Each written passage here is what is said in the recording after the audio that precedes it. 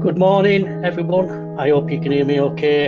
And welcome to today's webinar, which is a look at the ANSYS Mechanical Fatigue module or fatigue tool in ANSYS Mechanical.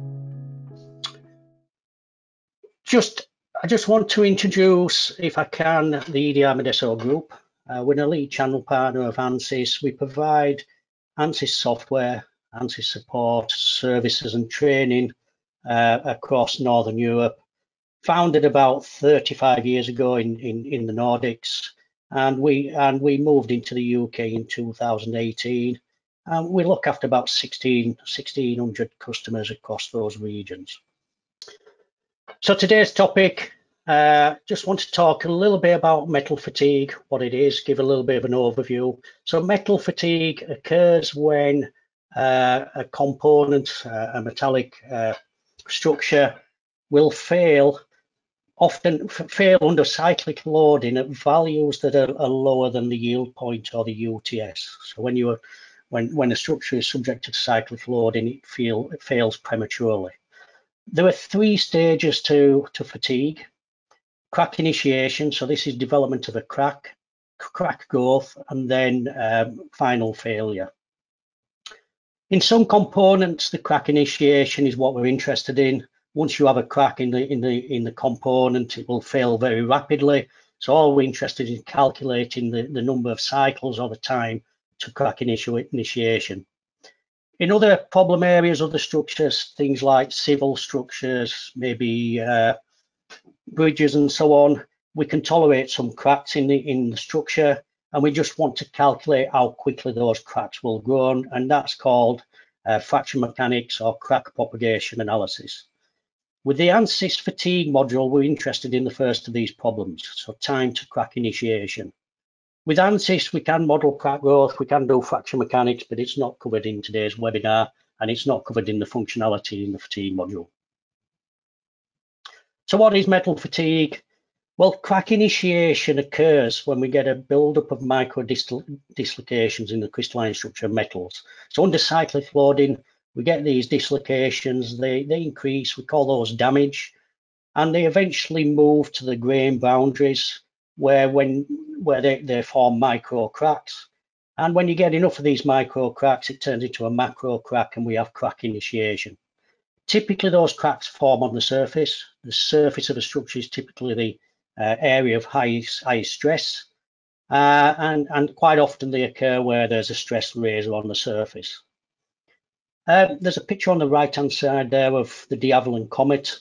I'm not sure if everybody's aware of this story. I've heard it many times over the years, but de Havilland comet is a sort of an example of where metal fatigue can result in catastrophic and commercial failure. This was the de Havilland comet was the first commercial jet airline. It was released in 1952, and initially it was very successful. It was adopted by a number of airlines, and it looked like dominating the jet airline industry. But within a couple of years, they started to fall out of the sky. There was a few incidents, and eventually the de Havilland comet was grounded until it could be proven safe. It was subjected to a number of tests down in Farnborough in the UK, where the cabin was repeatedly pressurized like it would be in flight using water. And they eventually found that cracks formed in the windows, fatigue cracks. And this was one of the first studies in detail on metal fatigue. Incidentally, the fatigue cracks formed in the windows were square in shape. So if you wonder why your windows are round or curved on aeroplanes today, it's from the developments made with the de Havilland comet. With regards to calculating time to crack initiation, there are two approaches that are available in the ANSYS fatigue module, ANSYS fatigue tool. There's what we call stress life or the strain life. So stress life is typically found is what we call high cycle fatigue. So it's found in components where fatigue failure occurs above 10,000 cycles. 10,000 is sort of an arbitrary number, but a good number to use if you're considering whether it should be a high cycle fatigue or low cycle fatigue problem. strain life is used for low cycle fatigue, so typically less than 10,000 cycles, and is usually there's some level of plasticity when strain life is the dominating mechanism. Both approaches use an empirical approach, so we're not actually modeling the dislocations in the structure. What we actually do is compare the stress in the FEA model to stress versus number of cycles from testing of an ideal test piece. So let's start by looking at the stress life approach, the SN approach, as we call it. So the first thing we need to do is we need to start off with the material properties. So the material properties for fatigue life is for stress-based fatigue life is what we call an SN curve. So what we do is we take a fatigue test piece, we put it into a rig, and we load it with some stress value, let's say 100 megapascals. And then we fully reverse this in the test rig. So we take it from 100 megapascals in tension to 100 megapascals in compression, and that's called a fully reversed cycle. And we repeat that until the test piece fails, and we count number of cycles, and that gives us one data point on the SN curve. We can then repeat that test at different stress levels, and we build up what's called an SN curve. So on this slide, we can see the SN curve that comes with the default material in ANSYS Mechanical. And one thing to note about the SN curve and in fatigue in general, the number of cycles to failure is logarithmic in nature. So if we plot linear on the left-hand side and logarithmic on the right-hand side, you would usually plot the SN curve using the logarithmic scale, as we can see on the right-hand side. Being logarithmic in nature is quite important because it means ultimately a very small increase or very small decrease in loading conditions or number of cycles or cyclic loading can quickly move a structure from being in susceptible to fatigue damage or to, if you like, having an infinite life. So I've mentioned the calculating the time to crack initiation is an empirical approach. So we do an FE analysis, we look at the stress level in the FE analysis, and then we assume in its simplest form, we are fully cycling this stress value, and then we can compare that to the SN curve or the test data and obtain the actual number of cycles to failure. So in its simplest form, our FE model is assumed to be fully reversed about a zero mean. We call this sort of analysis constant amplitude proportional loading, and we assume the FE model assumes with linear behavior. So let's have a look at how we would do this. So I'm going to start off with a demo of constant amplitude proportional loading. So I have a simple model here. It's actually of a test piece itself. And what I want to do is calculate the stress in this test piece and then compare it to the SN curve. And that will demonstrate how the actual fatigue module works in principle. So in this, let's start off just putting a mesh on this test piece. I'm going to put a 0.5 millimeter mesh on here. Let's generate the mesh.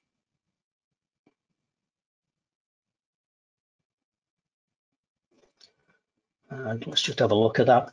Incidentally, I'm using the latest version of ANSYS here. It produces a very nice mesh on cylindrical components like this. It's one of the new modifications made in the current release.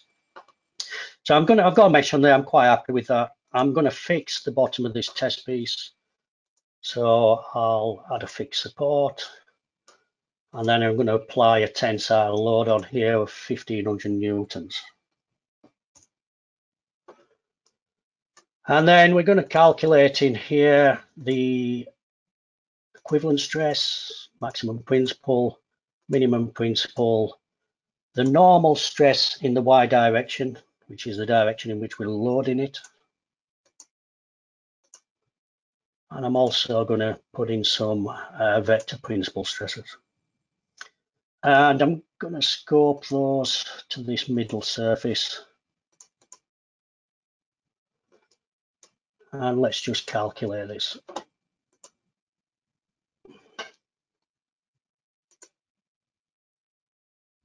Should calculate very quickly. It's a fairly simple linear model.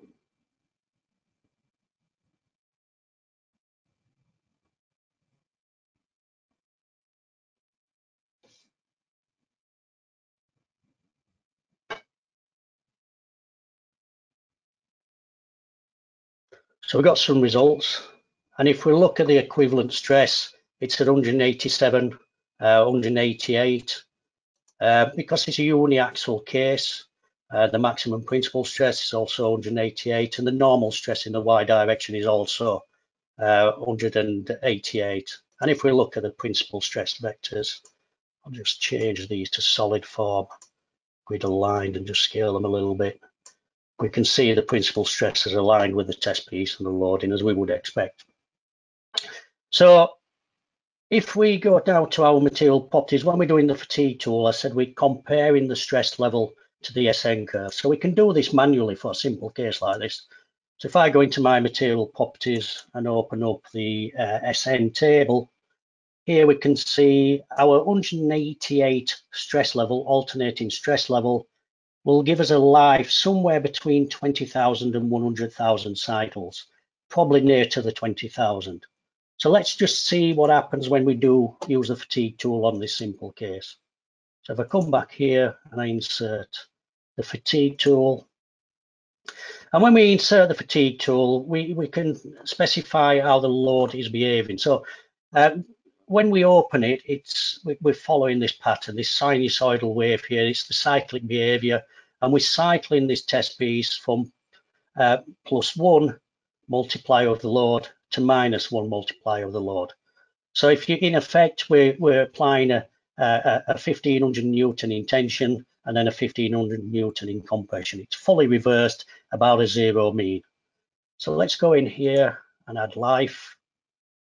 As a result, a fatigue result, I'll add damage, I'll add safety factor, and I'll add biaxiality indication. If we just go back, I'll just go back actually, and in here I'm using the equivalent stress. I could use maximum principal, I could use normal in Y. They're all the same in this case. The damage and factor of safety, we have to give a design life to get meaningful results. So I'll explain the results when we get them, but let's say we want this component to last a minimum of 10,000 cycles. So we put in a design life of 10,000 cycles, and then we'll just solve for the fatigue. So here we've got life. If we look at life, we can see, oops, I made a mistake there. Let's just clear those results. And I forgot to scope these to that center surface. We'll just solve them again.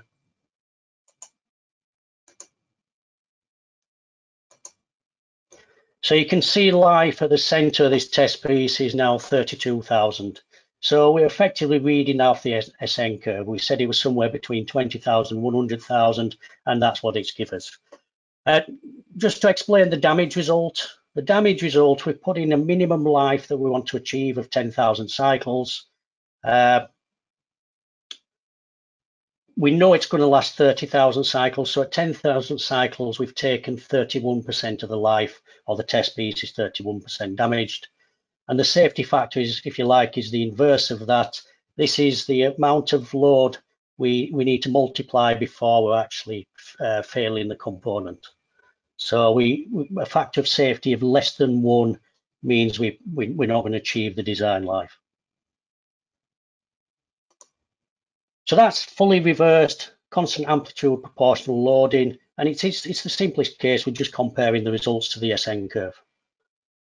Now, obviously, in that example, we cycled the load from a positive of +1 multiplier to a negative multiplier of -1. So from +1500 newtons down to -1500 newtons, or tension to compression. Quite often when we're analysing our components and the components are going through cyclic loading, the load isn't fully reversed. It's quite often full load on, full load off, full load on, full load off. In that case, we're doing what's called zero-based cycling. So it's similar to the second image down here. We're taking it from full load down to zero, full load down to zero. Now, when we're doing this, we have what's called a non-zero mean. So now it's not, we can't just compare the cyclic loading to the SN curve. We need to take into account that there's a non-zero mean. So the ANSYS fatigue module allows you to handle a non-zero mean using a number of different theories.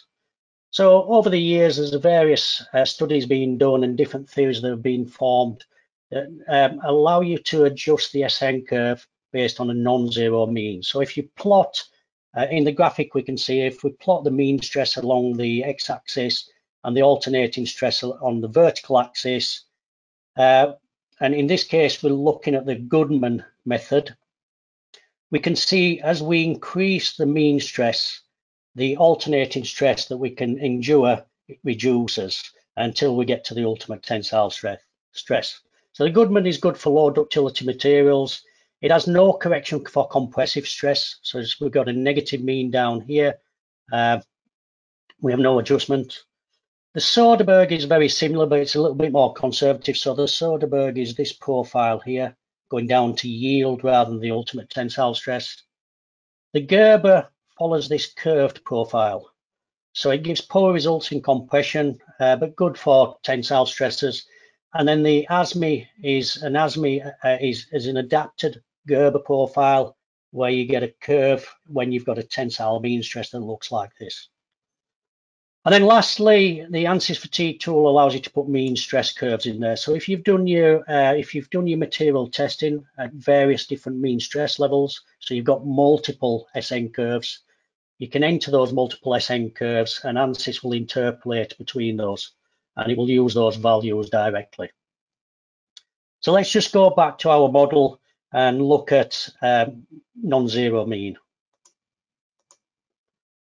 Okay, so if we go back down to our fatigue tool, this is what we did before, fully reverse cycle. If we go down here and we select zero based, you can see now what we're doing is loading the test piece up to full load and then taking the load off. We're not fully reversing it. But now we have a non-zero mean, which is approximately half the load or half the stress level if it's a linear analysis. So we have to correct for this non-zero mean. So you've got the different theories down here. Sorry, wrong box, down here. We've got Goodman. I'm going to use the Goodman. So I've got this green profile that we saw before. And essentially what's happened here now, because I'm on zero based, my actual stress amplitude is half. I'm going to full load down to zero. So my stress amplitude is half. So my life will go up. But because I've got a non-zero mean, it will be corrected for the non-zero mean. So it will drop back down slightly. So let's see what that does to our results. Again, calculating the fatigue is just a post-processing exercise. We don't need to do the full solution.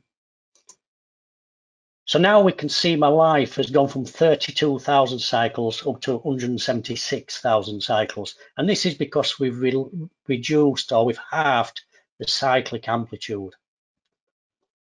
Just have a look at the damage. Now we're only taking 5% of life and the safety factor is quite high.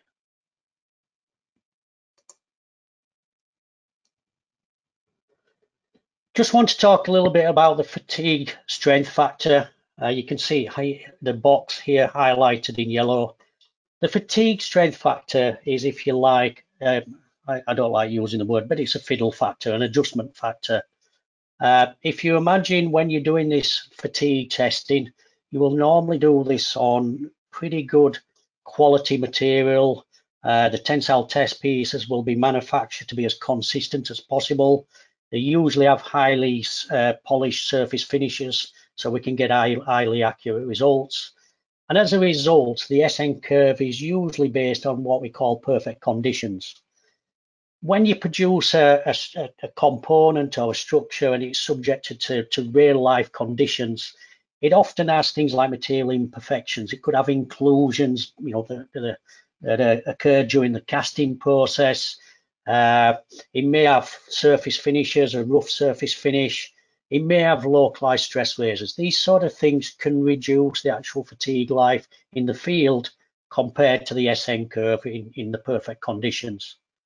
There is also the alternative. Quite often in the real world, you may do things to enhance the fatigue life, so things like shot peening, surface hardening, those sort of things. Surface processes can increase the fatigue life. So this fatigue strength factor is really just an adjustment factor, and what it does is adjust the alternating stress accordingly to take into account real life factors.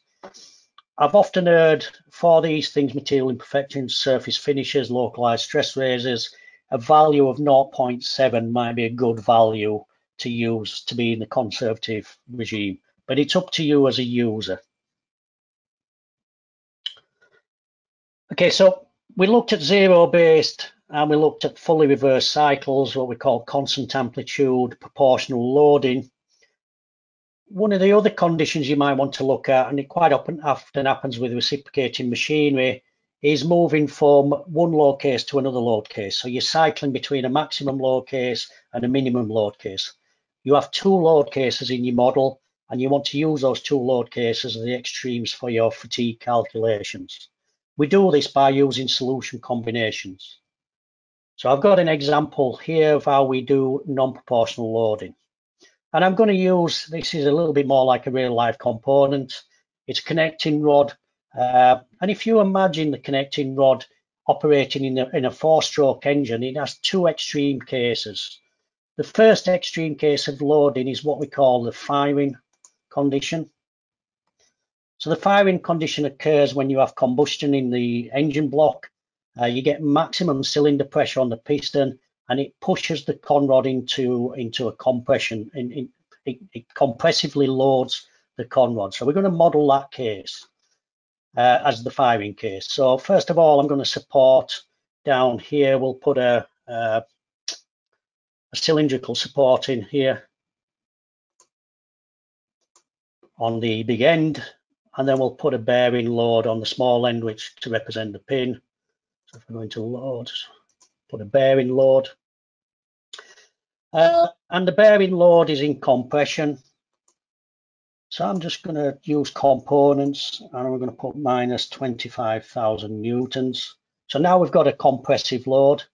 Now in the engine, the actual firing load occurs not in the vertical position like this. It is timed to occur just after top dead center to provide the maximum torque or maximum power to the engine. So we're going to model that by just creating an offset coordinate system. So I'm going to put a coordinate system here, rename it as firing CS. And we will base this by just rotating about the global coordinate system by 3 degrees. So we can see here, if I just toggle between my firing coordinate system, if you just look at the triad at the big end, you can see it moving slightly. And we're going to use this firing coordinate system as the coordinate system for this compression load, the bearing load that we've applied. So that's our firing case. Now, before I go on to the non-firing case, I'm just going to create, just run the calculation. So I'm just going to insert equivalent stress, and we'll just run this. Just put a mesh on here, 2.5 millimeters, and let's solve this. Now I'm solving this first before doing the fatigue calculation, because I want to examine where the maximum stress is, and then we'll look at the maximum stress location just for fatigue life, just to make it a little bit more simple to follow the demonstration.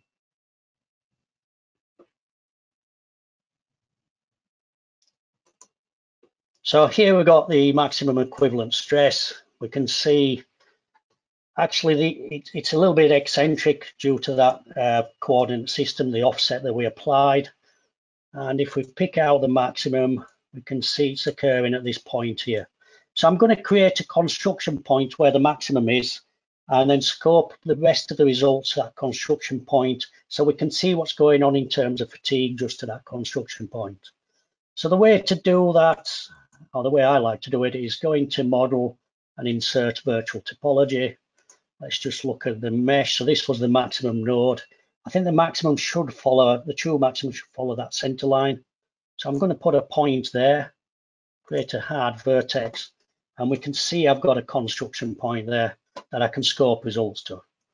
So I'm just going to go down to the solution branch, insert equivalent stress, maximum principal stress, minimum principal stress, normal stress, and the principal stress vector, and we'll scope all those to our point, our virtual point, and we will calculate those in a second. So we're going to track the results of that individual point, and we know that from our first analysis, that's the maximum or the area of interest. So the second load case in a conrod when it's in a 4-stroke engine is the top dead center non-firing case. So if I duplicate this, and in the top dead center, we'll just rename this top dead center non-firing. In the top dead center non-firing case, this is when we're on the non-firing stroke and the piston, there's a lot of inertia in the piston pulling the conrod into tension. So as it goes through the 4-stroke cycle, we have a compression on the conrod and then we have a tension on the conrod, and that cycling load will give us the maximum fatigue damage. So on this non-firing case, the cylindrical support, as I said, we're in tension now, needs to be on this bottom face. So select the bottom face and change the cylindrical support there. And then the bearing load needs to be on this top face. And this time I'm going to put a 5,000 Newton tension load, which represents the inertia of the pin and the piston pulling on the conrod. And because the inertia load case occurs at top dead center, we will use the global coordinate system. There is no eccentricity in this load case. So here we've got two load cases. Let's just solve those.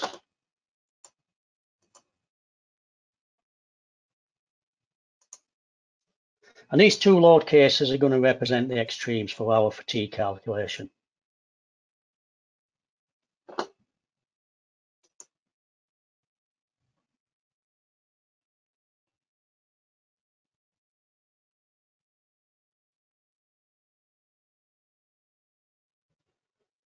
So we've calculated those two load cases. Oh no, we haven't. We're still running the second one.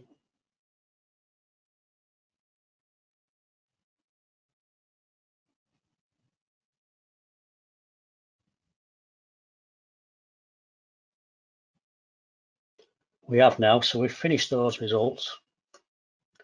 So if we select the equivalent stress from the firing case, we can see it's 124 megapascals.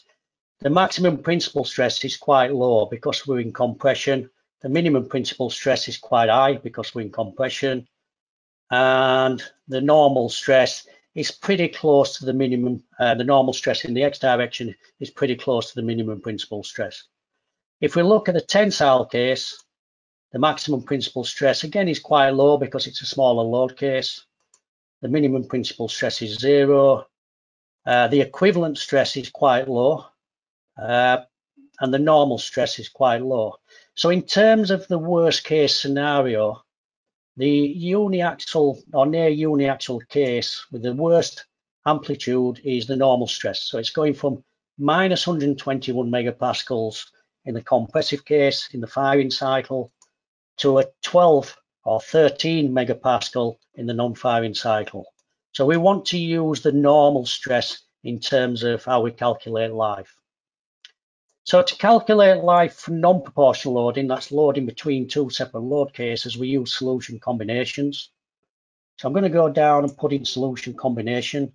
For those of you not aware of this tool, solution combination is usually used for adding two or more load cases together. But we conveniently use it for fatigue life for non-proportional loading. So I'm just going to define my two load cases in the solution combination. So we've got the firing and non-firing cycle. And then if I insert the fatigue tool,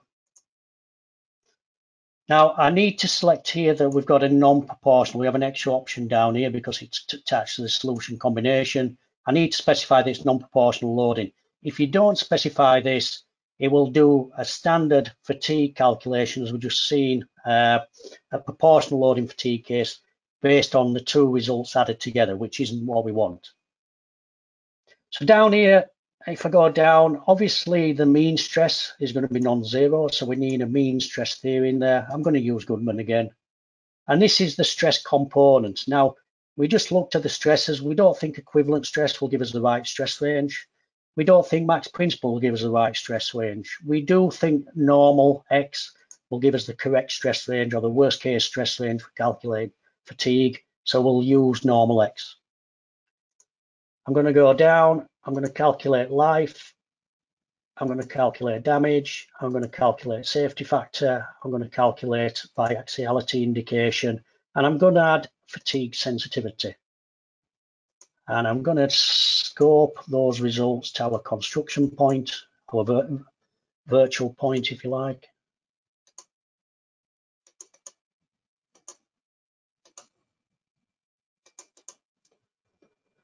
And the last thing I need to do is enter a design life for a desired design life for the damage and safety factor calculation. Now, typically on engine test, components like this will run a 1,000 hours at something like max power or max torque, which is equivalent to 1e to the 8 cycles. So that's our design life. So let's go ahead and calculate that.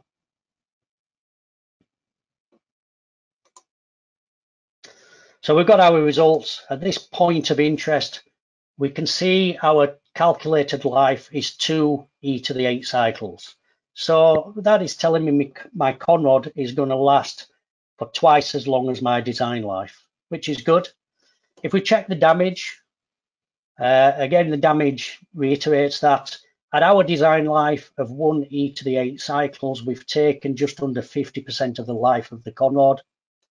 And if we go down to safety factor, we've got a safety factor of more than 1. It's only slightly above 1, because as I said at the beginning, fatigue is logarithmic in nature. So this safety factor takes into account that logarithmic nature. And if I go down to the fatigue sensitivity plot down here, I scroll down, our loading case represents 1 here. If we read up from this, we can see our fatigue life comes across just above 2e to the 8 cycles. So that's what we've calculated. This fatigue sensitivity plot says what happens if we increase the load or decrease the load. And we can see here, if we increase the load only slightly, we rapidly come into a regime where our conrod will fail due to fatigue. And the amount of load increment is what's given in this safety factor. So if we go to 1.01 of the loading, I scroll down, we'll take it to about here, where our fatigue life drops below 1e to the 8, our design life. Similarly, if we reduce the loading slightly or strengthen the conrod, this represents infinite life. So we can quickly make modifications to our conrod that will bring the fatigue life into infinite life. So that's constant amplitude non-proportional loading when you've got cycling between two separate load cases. I just want to discuss briefly biaxiality. So all the examples I've done so far, the test piece and the conrod, they're really uniaxial cases. We're applying the load and removing the load uniaxially. The stress tensors within the structure do not rotate between the two cases, the maximum and minimum cases, and we call that uniaxial. In many models, many structures, there is biaxiality between the two load cases. So if you've got some sort of twisting or the loading in different directions, you will get biaxiality in your model. And essentially, the ANSYS fatigue module does not fully handle biaxial cases. So it's really a tool for uniaxial cases. One of the things it does do, it gives you a biaxiality indication. So the higher the level of biaxiality when you're using the fatigue module, the fatigue tool in ANSYS Mechanical, the less accurate the result. You can, by using things like signed von Misers, make sure that you gain a conservative result, but you're losing some level of accuracy. So ANSYS will give you this tool, the biaxiality tool, which will give you an indication of how far from that uniaxial case you are or how inaccurate you are. So let's just take a quick look at that. So again, if we go back to our tensile test piece, if we look at our first model that we first did, we can see our maximum and minimum principal stresses are aligned with the Y direction, and it's a uniaxial case. And if we select biaxiality indication and just probe the value, you can see we've got a value of 0, or as close as damn it to 0. So I'm just going to rename this. Let's call it uniaxial. So we know our life results are good because it's a uniaxial case. And if I duplicate this, and in the duplicate model, I'm going to remove that tensile force. And on this face here, I'm going to insert a moment. So we're going to twist this tensile test piece. I'm going to twist this test piece, should I say, rather than load it uniaxially. Click solve.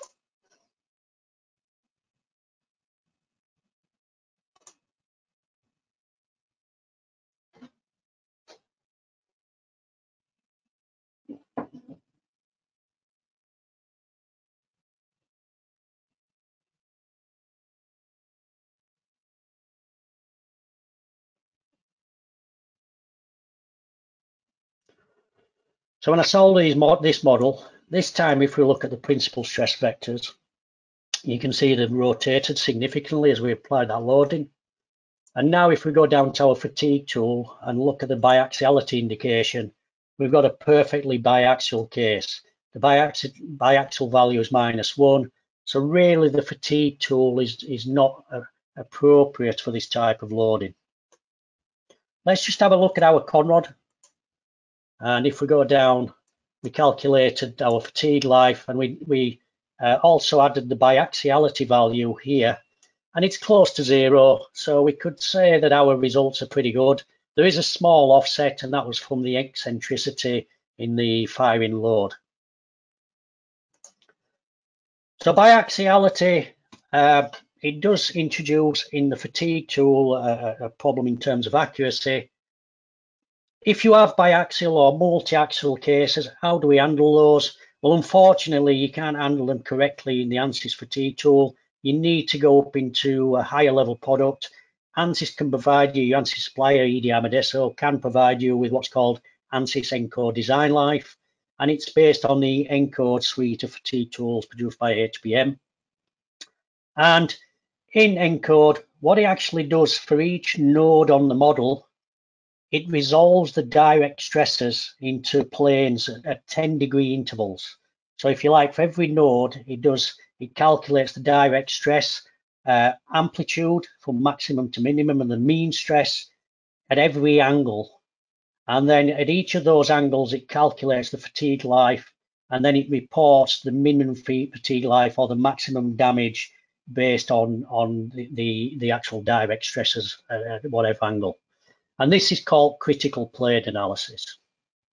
As I mentioned, it's not available in the ANSYS fatigue module, the ANSYS fatigue tool. You do need to upgrade if you have highly multi-axial or biaxial stress states. Now I want to talk about, so far we've talked about sort of constant amplitude loading, where we're cycling between a high and a low value. Quite often you want to do fatigue calculations on a much more complex load history, something like you can see in the image on the right-hand side. Now, how do we handle that? Well, the way we look at it is we do what's called rainflow cycle counting.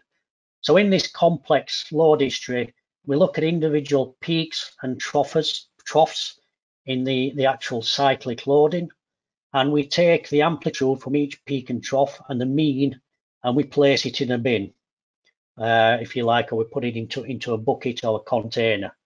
And then we do that for the whole of the signal, and all the repetitions that have a similar amplitude and simple mean stress, we put into the same bucket. And then we can calculate the amount of damage those cycles do. So we count the number of cycles in each bucket or in each bin, and we calculate the damage of that bucket or that bin. And then we add the damage together using this rule, a Palmgren minor rule, to give us the total life. And the life, when we've got a complex flow history, is given in terms of repetitions of the block. So if this represented 1 hour of data, and we got a life of 1,000 repetitions, then we'd have 1,000 hours of life. The rainflow matrix, we can get a plot of rainflow matrix. We'll see this in a minute in the demo. So each of these blocks in the rainflow matrix represents a bucket or a bin, if you like, of mean stress, alternating stress, and then cycle counts. So we can see here this red one, this red bin, if you like, has a large number of cycle counts that have a very low alternating stress. This bin here has a very high alternating stress with a very small cycle count. If we convert that to damage, we can see these fewer counts of the high alternating stresses are the ones that are doing most of the damage. And when we sum all this together, we can calculate life. So let's look at variable amplitude proportional loading. So for those of you that have attended some of my webinars before, you may have seen this model. I use it quite a lot. And what I'm going to do here is I'm going to add a point mass that represents some equipment on this frame, maybe a motor or something. So let's insert a point mass. I'll attach it to these pads.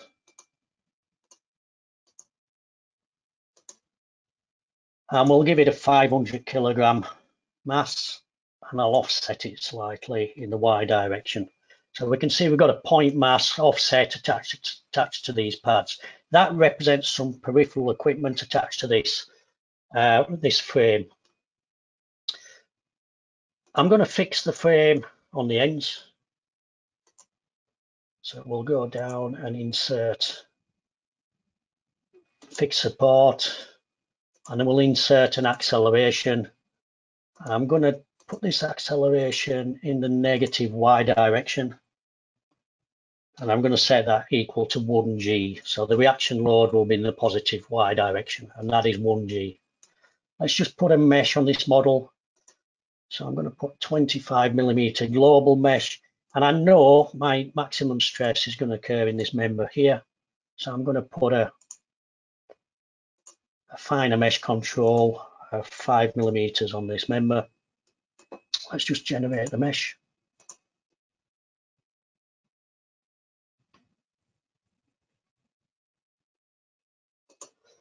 And I'm sort of happy with that.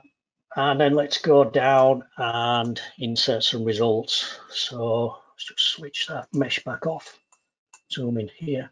I'm interested in results on this upper surface. So I'm going to insert, as before, equivalent stress, maximum principal stress, minimum principal stress, normal stress, and we're interested in the X direction. I'm expecting this member to bow, so the maximum stress will be in the X direction. And I'm going to put the vector principles in there. And then let's look at life. Let's just go and insert the fatigue module, the fatigue tool. And this time in life, I'm going to use a complex load history. So if you imagine this frame maybe attached to the chassis of a truck or maybe a train or something like that. So it's seeing some sort of measured or repeated vibration. So we're going to use this load history here. Now I'm going to normalize this because it's going up to 1000. So I'm just going to normalize this to 1 by putting a scale factor in. So this represents our G loading, if you like.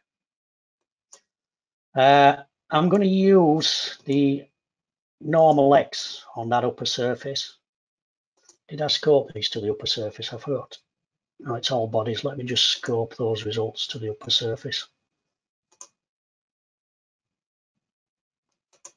to them all. And then the fatigue tool will insert life, damage, safety factor, biaxiality indication, and this time we'll put in the rainflow matrix, the damage matrix, and the fatigue sensitivity. And we'll scope these values also to this upper surface. For some reason, ANSYS won't let me scope biaxiality and rainflow matrix and damage matrix at the same time as the other results. And also the fatigue sensitivity I need to scope separately. So these results are scoped to this upper surface. And then lastly, we need to enter for damage and safety factor what our proposed design life is. So we want it to last 1,000 repetitions of that load history. So we'll put 1,000 blocks in there. So let's go away and solve this.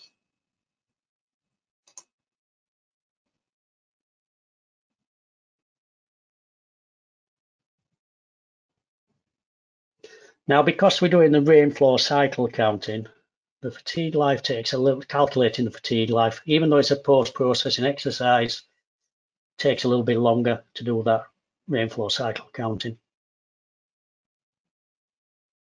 So it's performing the fatigue calculations now.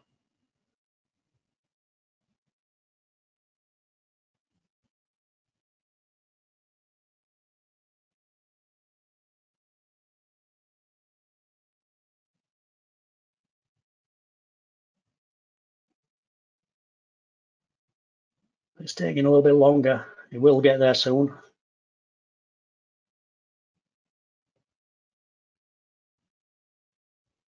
There we are.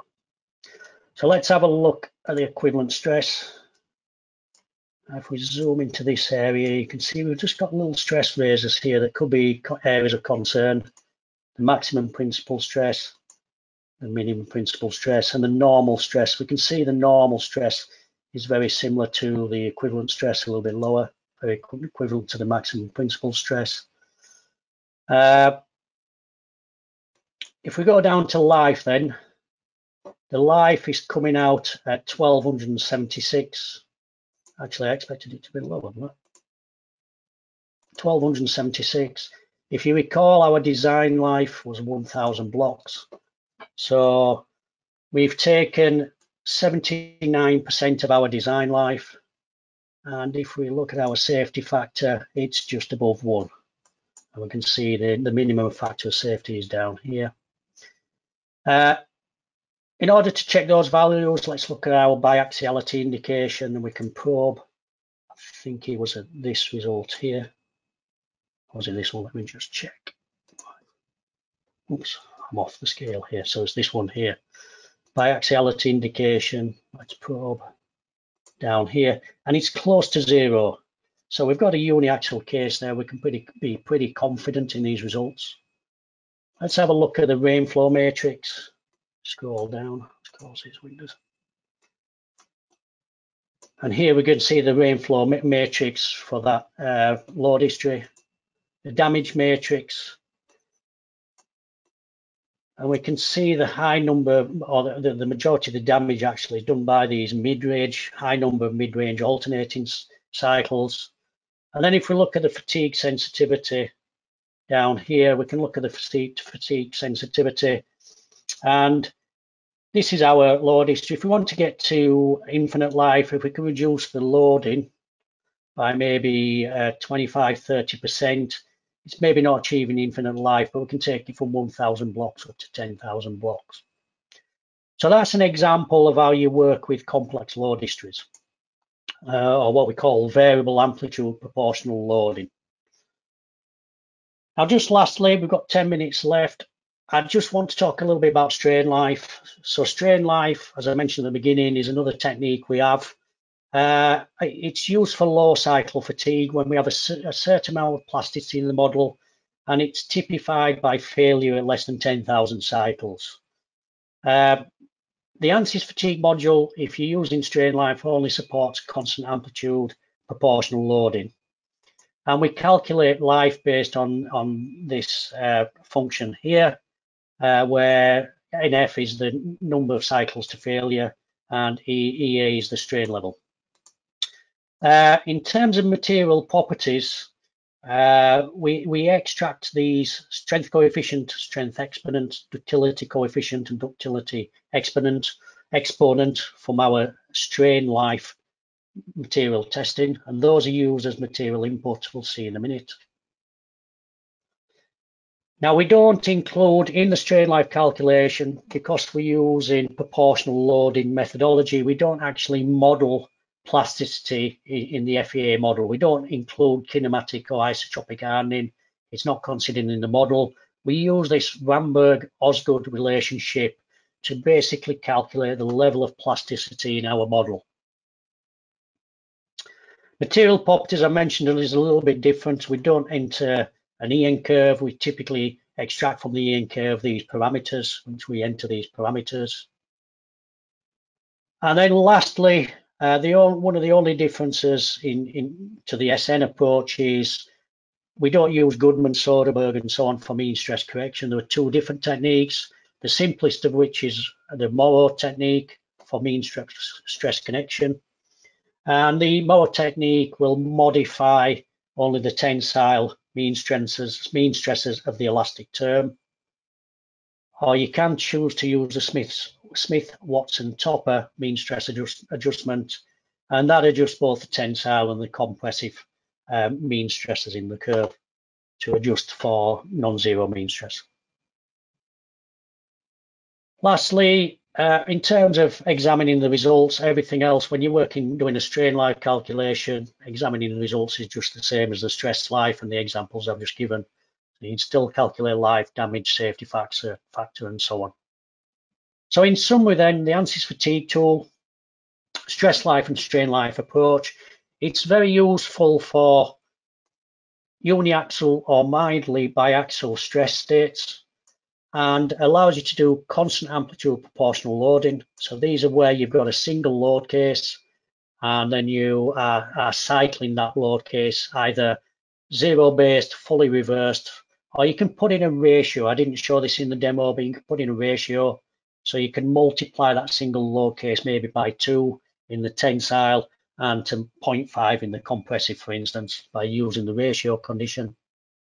You can also do constant amplitude non-proportional loading. So that's where you're cycling between 2 separate load cases. If you remember, you use solution combinations to do that. And then if you've got a complex load history, you can do variable amplitude proportional loading, which involves this rainflow cycle counting of the complex load history. And as an output, we calculate life, damage, safety factor, fatigue sensitivity, and we give an indication of biaxiality, just so you can do a sanity check of how accurate those results are. So that's the end of the presentation. I hope that you found that useful. I covered most of the functionality in the ANSYS fatigue tool.